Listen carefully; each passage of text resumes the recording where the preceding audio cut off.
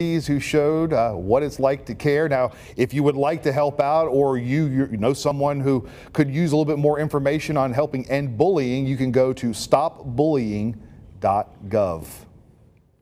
Well, Savannah city leaders say they want to get the ball rolling with one of their most important projects, Project DeRenne. But with dozens of other capital projects underway, they need some help to streamline the process. WJCL's Sharon Johnson live on DeRenne Avenue with more on the city's plan to push Project DeRenne forward. Sharon.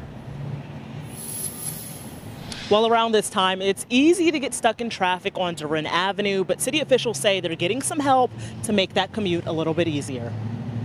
It's a major entryway into the community. There's an average of a 20-minute delay throughout the day, which means that during the rush hour times, the delays are far more serious. At the height of rush hour, it's common to get stuck at a light or two on DeRenne Avenue.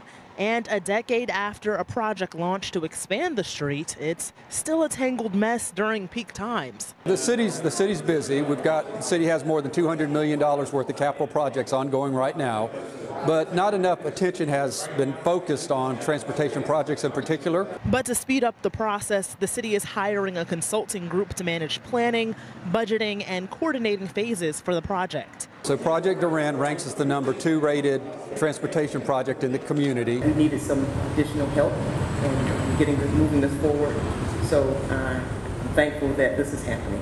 Thunderbolt Consulting will also help the city certify for state and federal funding to get more money to widen the major street, eventually making your ride through Midtown Savannah a whole lot smoother.